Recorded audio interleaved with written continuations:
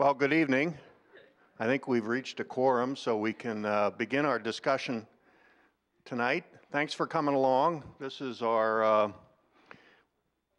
8th session in Evening at Egan this fall. I promised you way back in September that we would be moving through a series of pretty interesting and some problematic areas. So we've been through clay, Afghanistan, oil spills, predator control, tonight seabirds. So we've had a pretty good menu for you this fall. I want to encourage you to come if you can next week for our penultimate evening of the series. Next week will be Alexander Tutenhoff and his wonderful piano.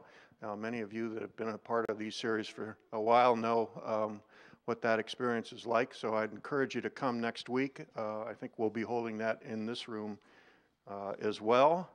And then finally, we'll return to the theme that started our discussions this fall with discussion on November 20th about predator control. I also wanted to give you a heads up for the spring. We're going to try to extend this opportunity for you and university by holding some additional Evening at Egan's in the spring, which will bring even more music to the community from UAS, as well as a couple of other opportunities. So stay posted on that, and we'll make sure that we do our job in getting that information out to you. Tonight, it's my pleasure to introduce Matt Kirchhoff to you, who, in watching him move around the room, quickly became evident that he knows far more people than I do here. So that's a good start to it. Matt is the Audubon Alaska's Director of Bird Conservation, and I commented to him he's had excellent training for spending the last 30 years here in Alaska by growing up in Rochester, New York, where he would have been overtrained for the environment that he's got here in Southeast Alaska. His education includes a Bachelor of Science in Wildlife, and his master's degree is in zoology from University of Maine. Most recently, his work has taken him to Glacier Bay, and I think you're going to hear a wonderful discussion about that work tonight. He joined Audubon in 2008 and has been hard at work at various conservation issues since then. So I hope you'll join me right now in welcoming Matt to us, and look forward to it.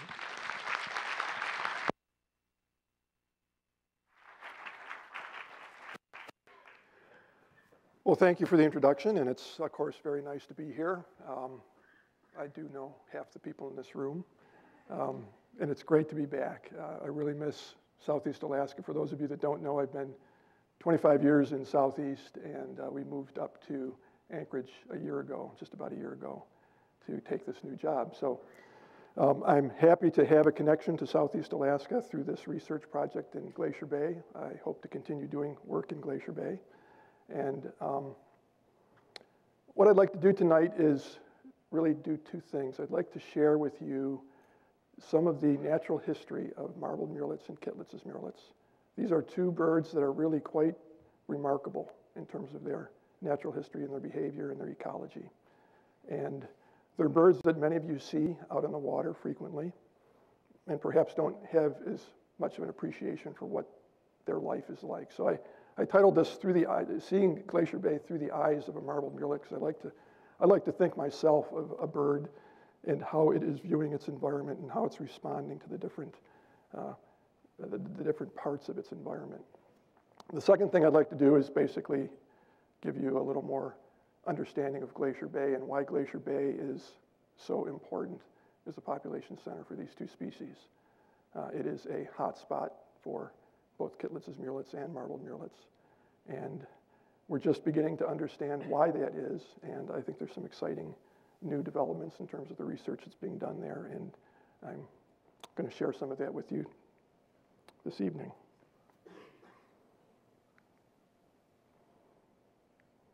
Assuming I can get this to work.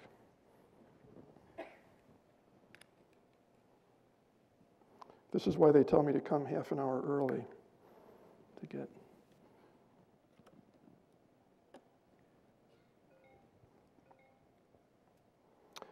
These are the two stars of the show.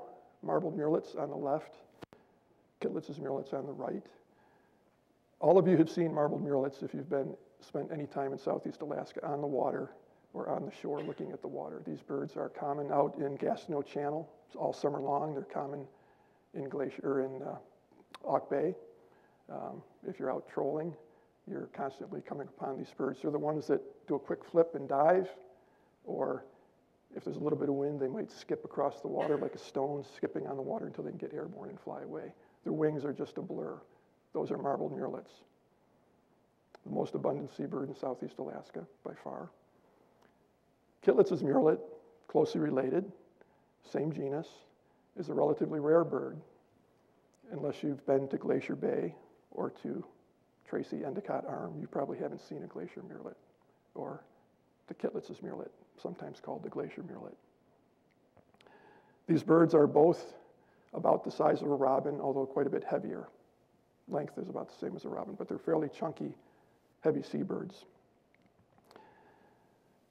They share some similar ecological characteristics. The main thing that sets these birds apart from all other seabirds is their breeding behavior, or their breeding ecology. Okay, they're both in the same species. They both share a very unique ecology in terms of their breeding. When we think of seabirds breeding, we think of colonies. Seabirds, of course, are very vulnerable when they're on land. They need to avoid predators.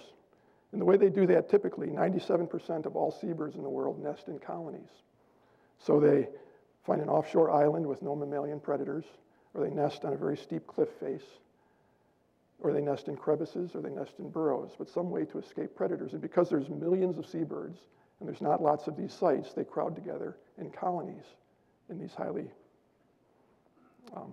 protected sites. The Brachyrampus Murrelets, the Marbled Murrelet, the Kittlitzs Murrelet, have taken a completely different approach to nesting. Instead of nesting in colonies, they have decided to spread out. And they nest individually in nests far from shore, and they're very cryptic. Their goal to avoid predators is to basically disappear. We're going to talk first about Marbled Murrelets. These are two Marbled Murrelets. It's a pair of murrelets. You can see they've got a cryptic brown coloration, very unusual for seabirds. Most are black and white. Most in the breeding season develop colorful plumes or colorful beaks. These birds go the other way during the breeding season. They pair, we believe, for life. They invest a great deal of effort in raising a single chick per year. Not always successfully, but they invest 30 days of incubation and 30 days of chick provisioning, bringing food to the chick. So the chick is basically being tended to for a 2-month period, which is a big investment for these birds. And when both the adults, the male and the female, are sharing those responsibilities, they look the same. You can't tell a male Marbled Murrelet from a female Marbled Murrelet. They look exactly the same. They share the duties very equally between the male and the female. Kind of unusual, isn't it, in terms of rearing young. 24 hours on, incubating the egg, and then they switch, and the other member of the pair spends 24 hours on the egg. And they do this on and off for 30 days, flying into the nest during the nighttime or in the early morning hours when it's dark, so that predators can't detect where that nest is. So that's their grand strategy, and it's a very different strategy than so many of the other seabirds. 97% of the seabirds do it differently. It must work well because they're extremely abundant. Here's a nest tree in Snettisham. And you can all see the nest, right? Imagine you're a predator trying to find this murrelet nest. And the murrelet has done the nest exchange in the night, so you haven't seen where the bird came and went. It was dark. And now you're cruising over this forest, and you're not going to find that nest. It is there. I'll give you a hint. This is kind of like a little Where's Waldo exercise. Okay, does that help a little bit? Some of you can imagine a bird there, but a lot of you are probably saying, no, there's no bird there. We'll zoom in a little bit closer. How's that? Can everyone see this with the lights as they are? That is a bizarre place for a seabird to be nesting. It is in the upper canopy of an old growth tree on a natural moss limb, or a natural moss platform on a large limb, some overhanging vegetation to help shield it from aerial predators. But that just is a bizarre sight in a tree. And you can imagine if these birds are nesting in old growth forest trees up high, how hard it would be for people to find that nest. Before we had radio transmitters and could track these birds to their nests, how would we ever know where the bird nested? In fact, this species is the last species in North America to have had its nest actually discovered and described, 1974 in California. And a windstorm had blown through this park in California and damaged some trees, and they hired a tree climber to go up and limb these trees. And he's up there cutting these broken limbs out of this tree, and he steps onto this limb, and right there at his foot is a murrelet, a seabird, in a moss platform. And he collects it, takes it down. That was the first nest that was actually described. I've made a big point about the bird's nest in trees. That's always the case in the lower 48 states. As you move up towards southeast Alaska and Prince William Sound, an increasing percentage of the population nests on the ground. Those of you, I'm sure everyone recognizes this view, right? You're looking across Gastineau Channel towards Douglas. That's the trailer park. This location right here is of a ground nest that was discovered last summer by Mary Wilson, who was doing a dipper study. She was walking up a stream looking for dipper nests, and she found a marbled murrelet nest, or marbled murrelet chick, on the ground. Okay. Bob Armstrong was very interested in this, and Gus Van Vliet, and they started coming to the nest on a regular basis and taking pictures of the nest. And so I'm going to show you what this nest looks like. Pretty camouflaged. This bird is exposing itself to mammalian predators by being on the ground, but it's still pretty cryptic. It's still pretty hard to find. There's the chick. Pretty camouflaged. Isn't that amazing, the way that down blends in with the moss?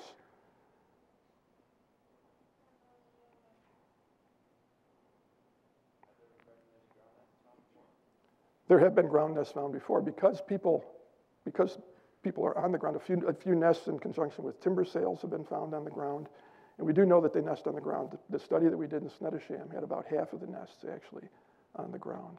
So as you move north, an increasing percentage of the nests are on the ground, but that's really the aberration. It really is a tree nesting bird. Again, a single chick, a single egg, a single chick, and the parents, once the chick hatches, have to bring food to the chick. They don't bring it like some seabirds. You think of penguins bringing back a crop full of semi-digested fish meal and regurgitating it. These adults bring back an entire fish, and they'll drop the fish off with the chick, and the chick will eat the fish whole. And we have another really cool picture that Bob took of an adult bringing a fish to the nest. Isn't that something? Look at the size of that fish. That goes down the gullet of that chick. The baby, you can't see the chick very well because it's blurred and it's got its head down, but this is a great picture of the adult delivering a fish to that chick. Okay, let's see what's happening here. He's got a little ruff of downy feathers around his neck. He can't quite get to those. He's pulling the feathers off. He's getting ready. This chick is getting ready to fledge. It's just about the end of its 30-day growth period. It needs to be big enough and strong enough to make it from up on that hill all the way down to the water. Here's one of the other remarkable things about this species. This bird does this without any guidance from the adult. Okay? Some signal after about 30 days, 31 days, this bird says it's time to leave, and it just somehow knows how to fly, having never flown a lick in its life. It takes off. It knows which direction to go. It can fly for miles to get to the water without any prompting from the adult. It gets on the water. It knows how to catch fish without any teaching from the adult, all by instinct. And it keeps this down on it. It's just in the process. This bird is 2 days from fledging. 2 days after this, the nest was empty. They didn't actually see the bird leave, but hopefully the bird was successful in getting down to the ocean. Okay, we'll switch gears now and we'll talk about the other marbled murrelet, or the other murrelet. The marbled murrelet is a forest-loving species. The Kittlitzs Murrelet is a glacier-loving species. Okay, one likes trees and lush vegetation. The other, give it a flat rock, the top of a glacier on a mountain, and it's happy. Okay? Obviously, the different coloration is pretty clear. You know, the marbled murrelet is brown. This murrelet is a lighter color. And I don't have any nests to show you of Kittlitzs Murrelets in these areas in Glacier Bay.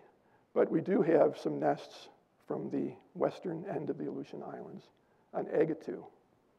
And just a quick story on how this nest was discovered. A graduate student from Kansas State University, Rob Kaler, was doing research on Everman's ptarmigan, rock ptarmigan, that was introduced to Agatu. And in the process of hiking along the alpine, he flushed this bird. He wasn't sure what it was. But after a little investigation, it turns out it was a Kittlitzs Murrelet nest on a mountaintop on Agatu. The next year, he went back and did more systematic searches, sort of searching in a grid-like pattern, and found 12 nests. The next year, he went back and found 13 nests. In the course of 3 years, he found more nests for this species than have ever been found in the world. In a place where you would not expect to see this bird. This is the Glacier Murrelet, remember. There's no glaciers on Agatu Island, so it's very interesting. Another Where's Waldo exercise. We'll start easy. Okay, can everyone see where this cryptic nester is in this slide? Right there, okay? I've got a series of these. Rob was very generous in letting me use his slides. Nest number 2. Can everyone find the bird that's nesting in this picture?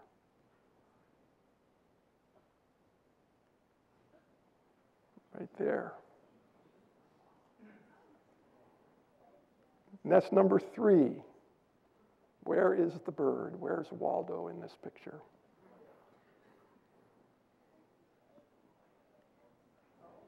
Right there. And the last nest, nest number 4. Now you might say, this isn't fair. This is a foggy picture. You know, this isn't, the Aleutians are foggy. This is a good day on the Aleutians. It's usually raining.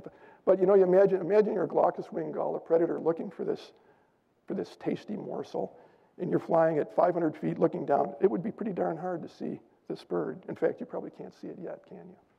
How about that? How about that? Okay. Remarkably cryptic. And so their whole strategy, instead of crowding into this raucous colony of all these noisy, conspicuous birds, they secrete themselves far away from the ocean in these kinds of settings. There's the chick, 17 days old, looks a lot like the marbled murrelet chick, except it's grayer, isn't it? It blends in really well with the surrounding rocks. In fact, from a distance, this would look just like a round rock. These chicks are not very vocal at all in the nest. They sit perfectly still. They're very docile. When they come to these birds, they pick them up, they can weigh them, they can measure them, they put them down. And the birds have basically evolved. They know that movement and noise is their enemy. They want to keep as quiet and still as possible because that's what protects them from avian predators. Another thing that ties these two groups of birds together is their foraging style. They're pursuit divers, which means they pursue prey, they pursue their food underwater. In this picture, the bird on top is a marbled murrelet. It's holding a sand lance. The bird on the bottom is a Kittlitzs Murrelet. It's holding a herring. These birds eat fish to a large extent in the summertime, but they also eat krill or zooplankton. Okay? We think in the spring and in the wintertime, a relatively larger percentage of their diet is krill. But in the summertime, when we see birds like this holding fish, what are they holding the fish for? They're waiting for the right time to fly that fish inland to feed to their chick. And so, especially in the early evening hours, you'll sometimes see small groups of birds holding fish, just waiting for darkness to take that fish in to feed the chick. Some people equate the auk family or the alcid family, which is the family that the murrelets belong to, with penguins in terms of their ecological equivalence. The penguins occur only in the southern hemisphere. The alcids occur only in the northern hemisphere. Both are pursuit divers, but the penguins have taken it sort of to the extreme. They've given up the ability to fly, and they have become extremely specialized at swimming underwater. Their wings have evolved into short flippers. The alcids, on the other hand, are trying to do a little bit of both. And they're probably not as efficient underwater as penguins, and they're probably not as efficient above the water as an albatross. You know, they've got this compromise that they've got to sort of struggle with. But again, it's a very common bird. It's very abundant, so it's obviously having some good success. The question is, do adaptations for underwater flight compromise their ability to fly through the air? This is a heavy-bodied bird. Look at the size of that bird's body, pretty heavy and chunky compared to the wing size. So you'd think that bird is a bird that isn't going to want to fly very much. That's what I would sort of assume. They are extraordinarily fast flyers. I don't know whether that's because they're heavy and they have to fly really fast to stay airborne. But once they get up and go, once they skip off that water and they get up in the air, they are extraordinarily fast. A third of the birds, this data comes from researchers in British Columbia who used radar to watch these birds streaking across the screen and measuring the speed with which they moved across the radar screen. 42 miles an hour is the most common cruising speed for these murrelets, in this case, marbled murrelets. But they can also go 100 miles an hour between their nest and their foraging site. That's phenomenal. There's not another seabird that goes 100 miles an hour.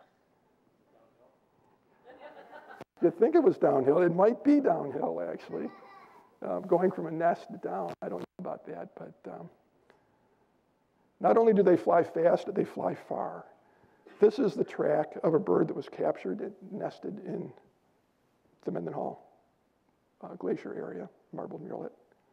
And this is the approximate route that it took to Glacier Bay where it was foraging. 65 miles, one way. It had to go both ways. It was probably carrying a fish for half of that. It may make this trip more than once, we don't really know. But it is an extraordinary accomplishment for a bird to fly 2 hours at that speed. Lean and strong. Fat reserve sufficient for 2.5 days. If you're a bird that has trouble flying, you want to reduce your weight load. You can't afford to be a penguin with a big fat body. You've got to have as little fat as possible, as much muscle as possible. They're one of the most heavily muscled alcids that exist. 26% of their body weight is pectoral muscle, flight muscle. Look at the muscles on the bird as they're taking off on this from the water. Extraordinarily strong. Very high metabolism. If you don't have much fat reserve, you've got to eat constantly to be able to do those kinds of flights, to be able to go inland to feed your chick. Those are very energy costly behaviors. What's the analogy? I'm looking at Kurt Gonzila here. Michael Jordan of the seabird world. Kurt is a basketball buddy of mine, so that's why I mentioned that.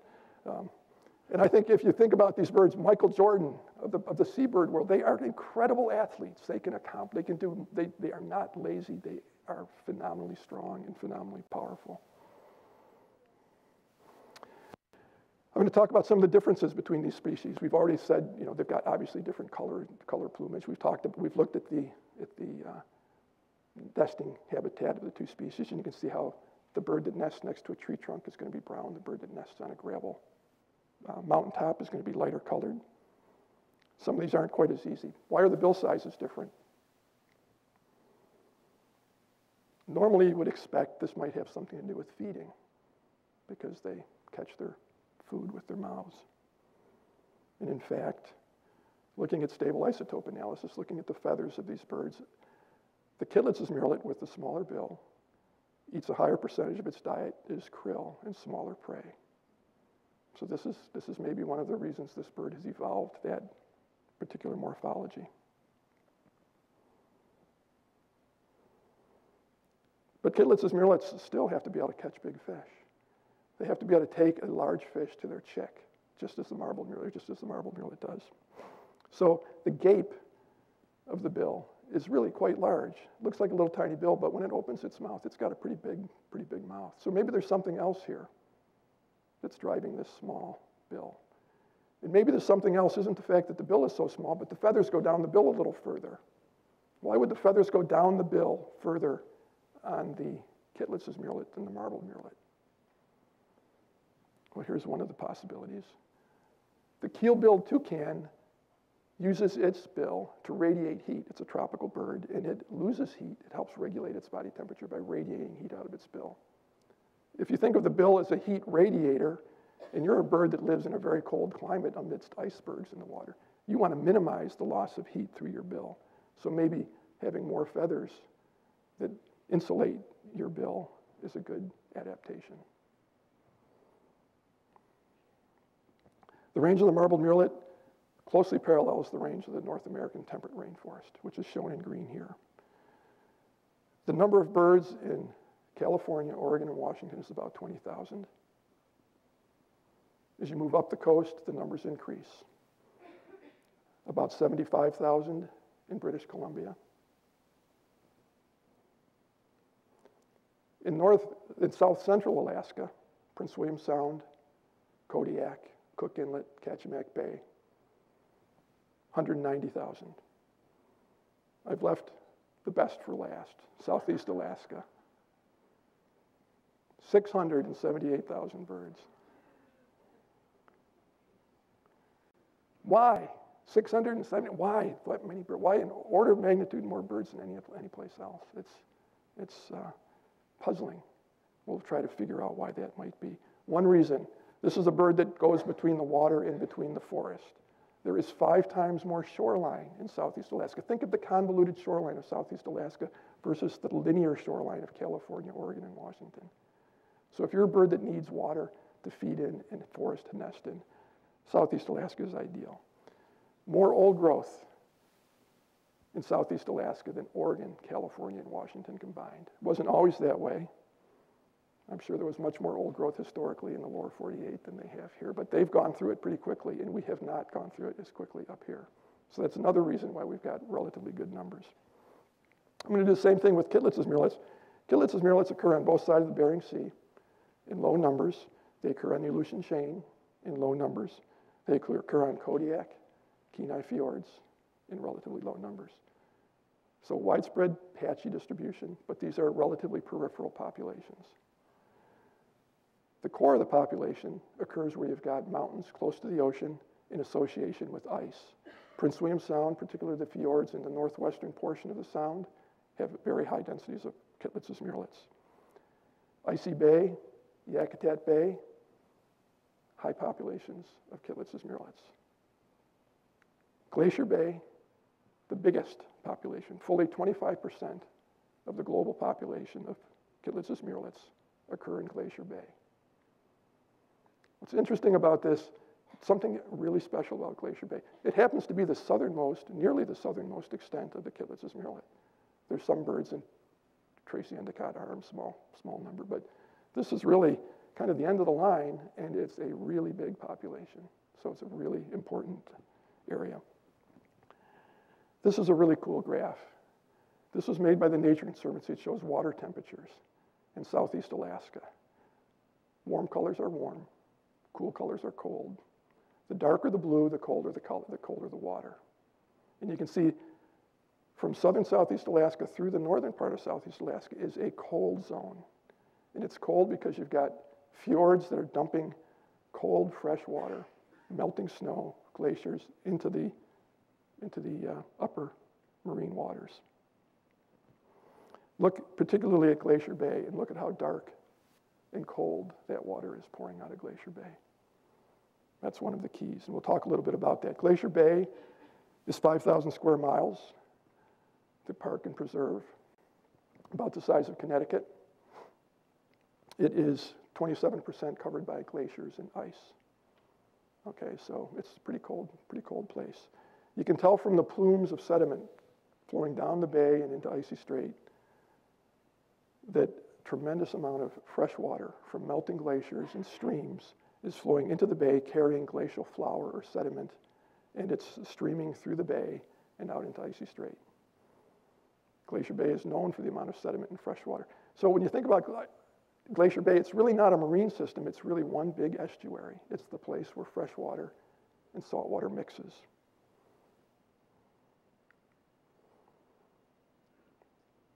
The glaciers are melting. As they melt, water flows underneath the glacier. In this case, this is a grounded glacier, and you can see the water pouring out underneath the glacier. As these glaciers continue to recede, they will continue to melt and pump out large quantities of fresh water laden with silt. This is a picture of what the water might look like. This is near the Marjorie Glacier in Glacier Bay. And you can see there's two different water masses, two distinct masses. One is fresh water, very cold with lots of silt, bumping up against a mass of relatively salty marine water. That front between those two water masses is a very important foraging area for birds and whales and seals and anything else that's looking for fish. Anytime there's a discontinuity, an edge, it tends to concentrate prey. So those features are really important for the birds. Of course, everyone knows that Glacier Bay is known for its glaciers, and in particular, its retreating glaciers. George Vancouver in 1794, if he had his 3D sonar on, would have detected this picture below his boat. Glacier Bay was not really a bay. It was just a small indentation in the coastline. Okay, the ice was all the way out to Icy Strait, miles wide, hundreds of feet high. And the interesting thing here, notice that the glacier, the face of the glacier, is resting on a bed of till. This glacier, when it advanced, plowed a bed of till ahead of it, and as this glacier continues to advance and calve, it's depositing more silt, more sediment, more gravel, and it's building up this submarine moraine underneath the water. Now, as the glacier changes, as the climate changes, and the glacier starts to recede, it will eventually fall off of this sill, this big sill that's supporting the face of the glacier. Can you imagine what's going to happen at that point? Imagine this big, heavy glacier sort of just swinging in the water. It's too big and heavy. It's not going to float. It's going to start unraveling. It's going to start calving at a very rapid rate, and it's going to start retreating. That's exactly what happened. By 1800, the glacier was here. It had gone from the mouth of Glacier Bay to about this point. By 1850, rapidly retreating to here. By 1900, big retreat, all the way to the head of Tar Inlet in the upper west arm. In this time, it was 1950, still additional retreats, but it's starting to slow down. You've accomplished most of the deglaciation. And by the year 2000, every 50 years, it's not changing much at this point. By year 2000, Glacier Bay is essentially deglaciated. There's only a couple of places, a couple of glaciers that are still tidewater and advancing. So most of the marine waters of Glacier Bay are exposed. In the future, these glaciers will continue to recede and may thin, but you're not going to change the amount of water area much. I want to talk a little bit about why cold is good. This is the mouth of Glacier Bay. Lemisher Island is that big blob right in the middle of Icy Strait. Glacier Bay is dumping out. The lighter color in this slide is cold water. Okay, so up near up north where the glaciers are, it's warmer than at the mouth of Glacier Bay, right? I mean, that just seems puzzling to me. Why would it be colder at the mouth of Glacier Bay than it is up near the glaciers? Why is it colder there than in eastern Icy Strait or in Cross Sound? What's causing this water to be cold right there? If you think of Glacier Bay as a bathtub, you've got a layer of warm water in the top of your bathtub, and you've got the cold water, which is dense down in the bottom of the bathtub. And at one end of the bathtub, you've got the shallow rim. It's a little bit lower than the rest of the edge of the bathtub. And you've got a tide that changes 25 feet every 6 hours, up to 25 feet in a 6-hour period. And so this tide rushing in and rushing out is pulling deep water from the basin, from the bottom of your bathtub, up over that sill, which was under George Vancouver's boat at the mouth of Glacier Bay, pulling that cold water up over that sill, and it's flushing out into Icy Strait and then the tides are carrying it out towards Cross Sound. How do the birds react to this? We did many transects between Elfin Cove and Point Adolphus and points east. The size of these red circles represents the relative density of birds along this transect line. Look at how sharply the density drops off when you move from the cold water plume to the warm water area. For those of you that have not been to Point Adolphus, it is one of the most spectacular places to go. Put it on your list. The whale watching, the bird watching, the marine life there is absolutely phenomenal. In addition to doing those transects, we wanted to know if the birds were coming into this area from outside. We established a camp at Point Adolphus, looking across Dicey Strait. We put one up in Setaukeday Narrows, looking across Glacier Bay to see if the birds are going past that point. We put one out near Cross Sound to see if the birds are coming in. Thousands of birds an hour are flying through Icy Strait from east to west to get to this cold spot. Some days, thousands of birds an hour are not stopping at the cold spot. They're taking a right-hand turn and they're going up into Glacier Bay to feed in Glacier Bay. That slide I showed you of that bird traveling from Juneau to Glacier Bay, they know this is a good spot to feed. And they'll make that investment because they can come here and they know they're going to catch a fish. They're going to have really productive foraging. So we know this is an area that's important for birds. But what is it about the cold water? Certain prey species like cold water. Capelin are referred to by some as the sea canary for marine ecosystem change. It's a cold water species. It moves around looking for cold water. It is a subpolar distribution. Glacier Bay is a refugium for capelin. It's probably the most abundant forage fish in Glacier Bay.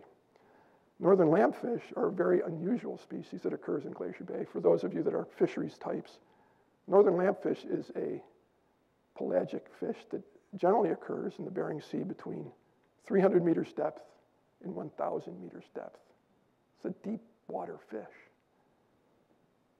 It's called a lampfish, but it's got sort of these photophores on its skin that emit light. It's upper portions of Muir Inlet and Tar Inlet. Really important forage fish because it's by far the highest lipid content, fat content of any of the forage species. So if you're going to catch a fish, you want a fish that's going to give you a lot of energy. You don't want to catch no junk fish. You want to catch a really good, solid, fatty fish. Cold water slows down the fish, right? Fish are cold-blooded. A temperature change from 12 degrees to 7 degrees decreases the swimming speed of a fish, the maximum swimming speed of a fish, by over 50%. So if you're a bird and you have to catch fish to take to you're going to look for cold water. You're going to dive deeper to get the colder water. You're going to have a much better chance of catching a fish if you're flapping your wings underwater trying to catch it if that fish is 50% slower.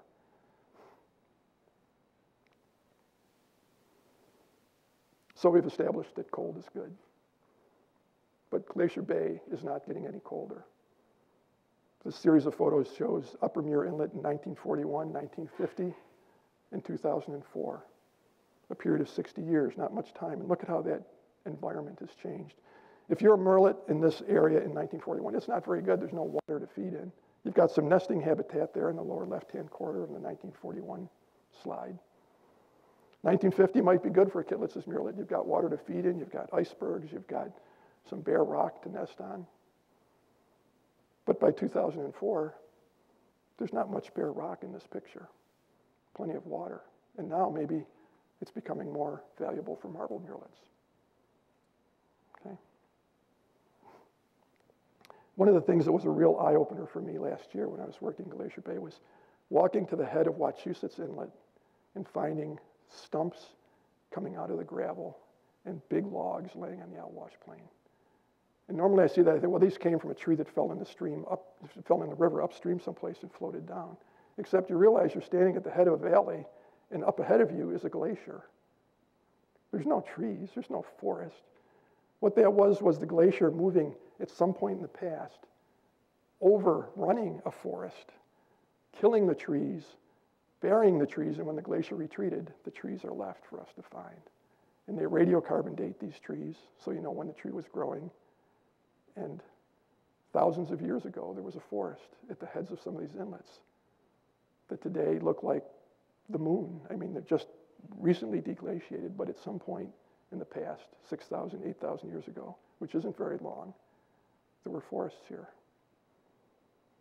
And by looking at the radiocarbon dates of these trees, they have determined that in Glacier Bay over the last 9,000 years, the glaciers have completely filled and completely emptied the bay 2 or 3 times.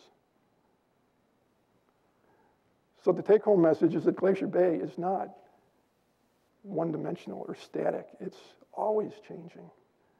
And we're talking about 10,000 years. We're not talking about hundreds of thousands of years. We're not talking about the Pleistocene. This is in the Holocene. This is during the period of human occupation. It's pretty remarkable. So I'll conclude by returning to my promise to give you a look at Glacier Bay through the eyes of a murrelet. So pretend you're a murrelet and you're sitting in the water in Wachusett Inlet. This is about the middle of Wachusett Inlet in upper Glacier Bay. And you're looking towards the Carroll Glacier receding in the background. Life is pretty good. You've got lots of food. You've got lots of area to forage in. The glacier that retreated and advanced and retreated and advanced has left submarine sills that are responsible for upwelling as the tide changes, so it's a pretty good feeding environment.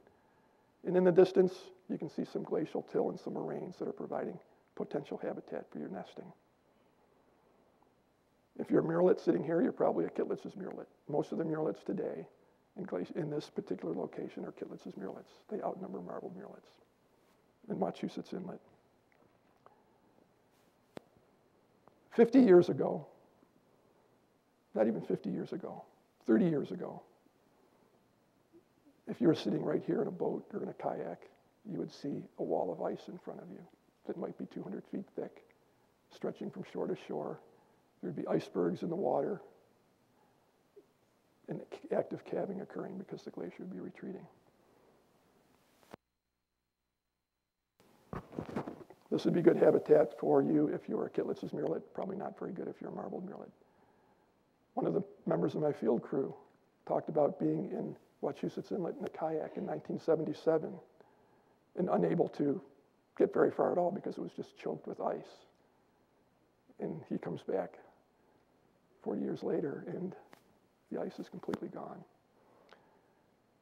300 years ago, this area was not even available to murrelets. It was under several thousand feet of ice. And 8,000 years ago, it looked very much like this, except that instead of alders along the shore, it had a mature forest. So when you think about climate change and what that means to these birds, I sometimes think if I could wave a magic wand and stop climate change or fix the climate or the environment at some point in time, what is normal? What is the right point in time that we should be aiming for? It's pretty hard to answer that question because naturally this environment is constantly changing. And these birds that have existed for 1.6 million years as separate species have been able to change with that environment. They probably haven't always been in Glacier Bay, but they've been able to go someplace and recolonize Glacier Bay. This isn't to minimize the concern about global warming or climate change, because I think what we're looking at in the future is beyond what we've seen in the past millions of years, in terms of the rapidity of change and the extent of change. And I think the question of whether Kittlitzs Murrelets and Marbled Murrelets can adapt to that new change, that abnormal rate of change, is still very much an open question. So I hope you've gained an appreciation for the natural history of these remarkable birds and the importance of Glacier Bay as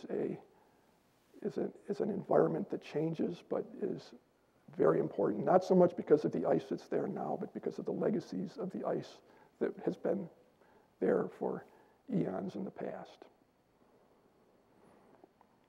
I'll close by thanking the people that helped support our research efforts in Glacier Bay, including the funders, Many volunteers, a number of which are in the audience today, contributed tremendous amount of work, valuable work to this effort. I want to thank them. Private funders helped match the state Fish and Game grant, and I want to acknowledge many of the murrelet researchers that are working on these two species across the state for their ideas and the discussion and the just sort of rich collaboration that is occurring across the state with regard to these two species. And with that, I'll thank you for your attention and your time, and if you've got some questions, I'd be happy to answer them. Thank you.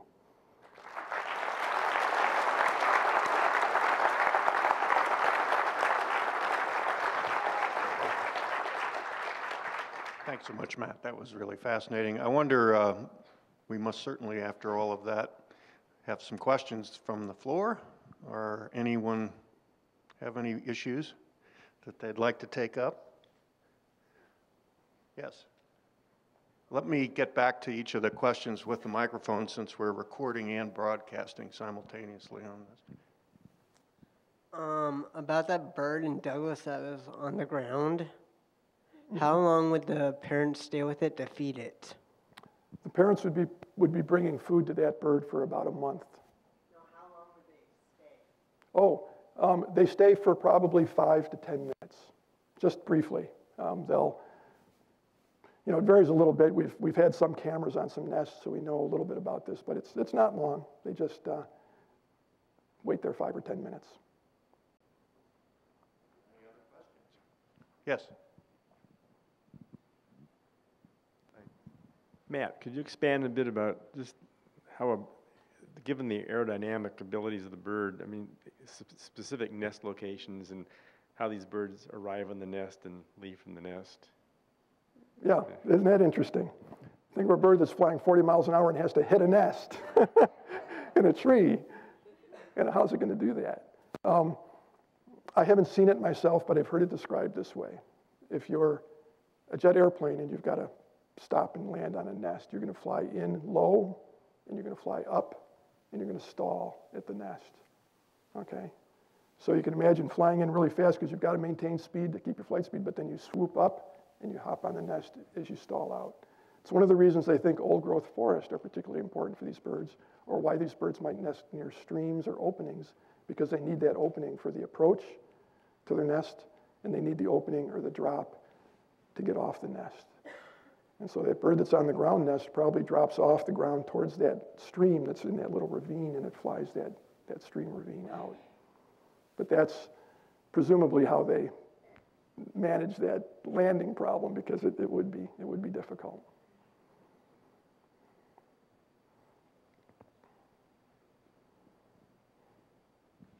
Have you seen whether or not they fly underwater with their wings like a penguin does? Oh, absolutely. I'm sorry that wasn't clear. They do flap their wings underwater, and they've got video footage of birds in aquariums, for example, doing this. All of the elsids, the puffins, the murres, the murrelets, the auklets, all fly with their wings underwater.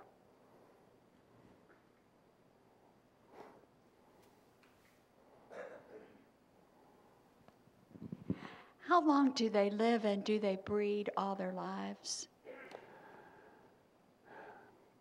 Because these are non-colonial nesters, it's very difficult to know what their lifespan is. If you're a murre and you're nesting on a colony, they come back to the same ledge every year, and you can put a band on the bird and you can recapture it, and you can say, this bird came back 20, 25, 30 years. Because these are non-colonial nesters, we don't have the ability to do that. We don't even know if they necessarily nest in the same, we're pretty sure they don't nest in exactly the same nest every year. So the life expectancy of these birds is on the order of 15, probably to 20 years. And I say that because larger bodied elsids, where we do have their lifespan known, tend to be longer lived. And as you get to smaller and smaller colony nesting birds, they become shorter lived. So if you sort of plug the weight of the marbled murrelet in on that regression line, you would expect 15 to 20 years. In terms of their breeding attempts, they have deferred breeding, so they don't breed until they're probably 3 years old.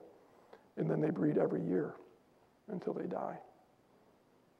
Not very successfully. You can imagine, these are birds that have to replace themselves in the population. For a stable population, they have to replace themselves in that population. So over their lifespan, 2 birds have to produce 2 chicks. And so there's going to be a lot of failures in between. Follow-up question to that.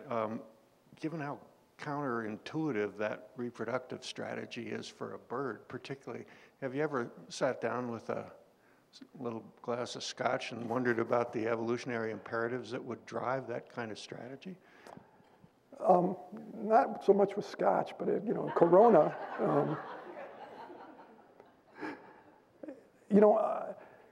It's interesting to think about whether seabirds were originally tree nesters or whether they were originally colony nesters, and whether this is a relic of the tree nesting that used to occur.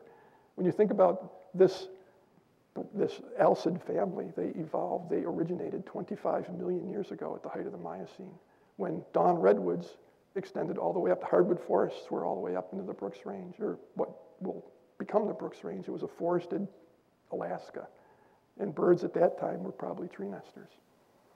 And, at what point some became colony nesters, or whether I'm even correct in my assumption that maybe they were originally all tree nesters, I don't know when that occurred. But in terms of this strategy, the very fact that the bird is so abundant in Southeast Alaska, and the advantage that this strategy has over the colony nesting strategy is if you're a colony nesting bird nesting with hundreds of thousands, or in some cases millions of birds in the same colony, you're tied to that colony because your chick is there, and you can only forage as far as you can fly and get back to the colony.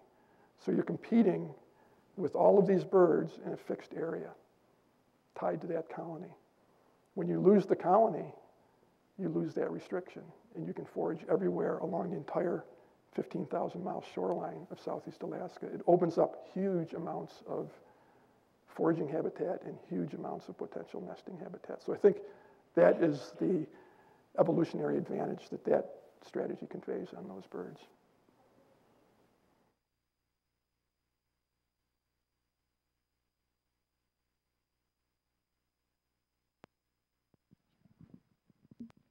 Yeah, Matt, would you say something, please, about what's known about population trends in both these species over the course of years? Population trends in both species are down across most of their range.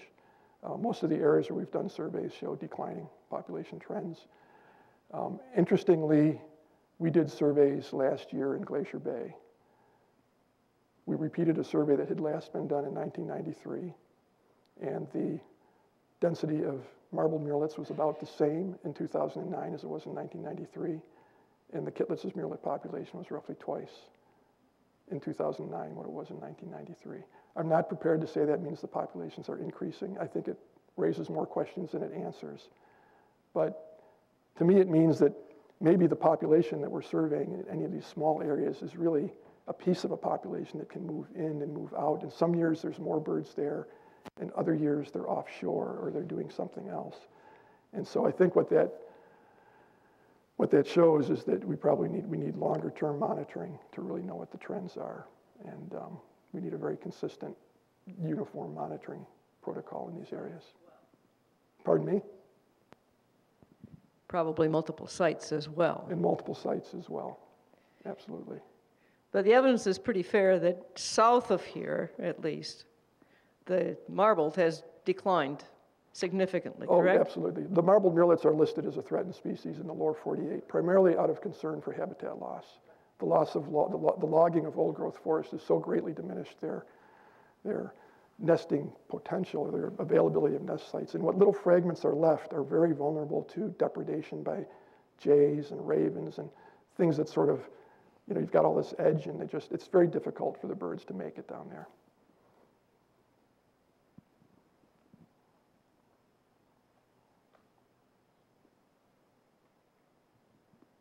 I have two questions. First of all, you said when the chick leaves, it had no training and it flew off. Does that mean it's by itself then, without parents? Correct. And is that unusual among birds or other animals, that it's apparently all instinct? I can't speak to all birds. In terms of the alcids, it is a little unusual. The common murres, for example, fledge very quickly, and they're with their parents, or the adults on the water for some period of time. Marbled murrelets, yeah, they basically put all their investment into the birds while they're on land instead of on sea. These birds have to develop sufficient muscle mass to make it to the ocean. And so the thing that's remarkable to me is that they know how to, when they get there, they know what to do. They know how to catch a fish or it's just how to fly underwater. It's without any instruction. That's what my other question was. Could you just describe what happens, how the bird sees a fish? I guess, is what they do, and then how they capture it and how long they can stay under the water? Good questions. Any of you that have opened your eyes in the swimming pool know that you can't see very well underwater, right? And you think, how can a bird that has to be able to see in air be able to see underwater? Well, it's got special adaptation that can change the shape of its eyeball so that it adjusts for that different density between the air and the water. So its vision underwater is really quite good. It has to find fish that are slow and generally fish that are in a ball. And they take advantage of these feeding situations. You think about the prey in the ocean, it's not dispersed, it's clumped. And the challenge for a seabird is to find those clumps. And oftentimes you'll find places where birds are diving on the fish from above. Kittiwakes or gulls are diving on the birds from above. And other predators are coming up from below to catch those fish. And these fish are in these tight balls or schools. And when you've got a situation like that, it's fairly easy for Kittlitzs or marbled murrelets to swim into those balls of fish and get a fish. You think about them chasing an individual fish, it's much harder, but that's why they prefer these upwellings and these fronts, because it concentrates the prey and it makes it easier for them to catch a fish. But they're basically chasing it down. I mean, they're basically swimming after a fish and in some cases stabbing it with their bill, and in some cases pinching it and grabbing it with their bill. And how long under the water? I've watched birds forage, do 100 or more consecutive dives with an average dive time of 40 seconds and an average pause time between dives of 9 seconds. Okay, so it's like swimming under the water the length of the Juneau Douglas High School, coming up for 5 seconds, swimming underwater. It's pretty phenomenal. Their recovery is really pretty amazing in terms of their ability to dive. Matt, you talked about predation on land. What's a typical predator under the water for these birds? A predator on these birds underwater? Who's after them under the water? I don't know that too many things are after them under the water. We do find, interestingly enough, when whales defecate, they sometimes defecate murrelets. And I've got some pictures to prove it. It looks like a featherless chicken floating in the water that has been caught by a whale, maybe bubble net feeding, but coming up under this ball of bait fish while you've got these unsuspecting murrelets in there feeding, and the whale just takes the murrelets and digests them partially. I mean, they're feathered and waterproof, so they kind of pass through, but that's one thing that happens. That's bycatch. I don't think the whales are actually targeting the birds. I've actually seen river otters take a marbled murrelet. I think that's pretty rare. But a river otter came up and grabbed a bird. I don't think they get much predation pressure from down below. They're looking out for peregrine falcons. They're looking out for bald eagles. They're looking out for things that are going to swoop down and catch them, especially as they take off from the water and they're just getting up to speed. They're quite vulnerable. In fact, one of the concerns in Glacier Bay is that the cruise ships, which go towards those ice along those glaciers, are flushing Kittlitzs Murrelets. And maybe the peregrine falcons are getting wise to this. Some peregrine falcons have been seen actually roosting on the bow or the flagpole of the cruise ship. And they just, there's some Kittlitzs. Well, I'm going to wait till they flush. And as soon as they take off the water and they're just getting going, I'm going to dive down and I'm going to get them. We found 2 Kittlitzs Murrelets last year in Glacier Bay, floating on the water in the wake of a cruise ship. And we thought, I wonder if the cruise ship hit those birds. We picked them up, gave them to Michelle Kissling at the Fish and Wildlife Service. She did a necropsy on them with a veterinarian. It turns out both of them were killed by avian predators. One had been grabbed on the wing and it sliced the artery on the wing and the bird bled to death. But the bird obviously had to drop it. Another one had a puncture wound from a talon in the back of its head, and it was dropped. But finding 2 birds, both of which were killed by avian predators, are pretty unusual. I don't want to keep people unnecessarily long. If there's a couple of questions, we can do that. I'm happy to stay longer and answer questions, but I don't want to keep people longer than they.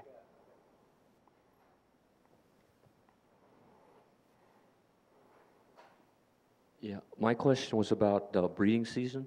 So if I saw 100 murrelets in Summer Strait, say in June, would they include any young, or is the breeding season later in the summer?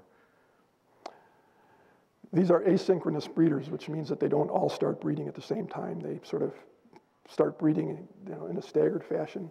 If you're looking at birds in June, you're not looking at juveniles. There may be at the end of June, just a few juveniles starting to show up, but the birds you see in June are almost all adults. By the time you get into July and certainly into August, you'll start seeing some of the juveniles. To give you an idea of the asynchronous nesting, we were capturing birds in Port Snettisham several years ago. I took a picture of the 2 assistants. Julie Kohler was one of them, holding the 2 birds. One of the birds is laying an egg, squeezing it too tightly perhaps. And the bird is laying an egg. That same night, we caught a bird that was a fledgling that had already gone through the entire incubation period and the entire chick provisioning period, 2 months. So there's a 2-month difference, one bird laying an egg, one bird already at sea. So. Well, let's join together and thank Matt for a really interesting evening. Thank you so much. Thank you. Thank you.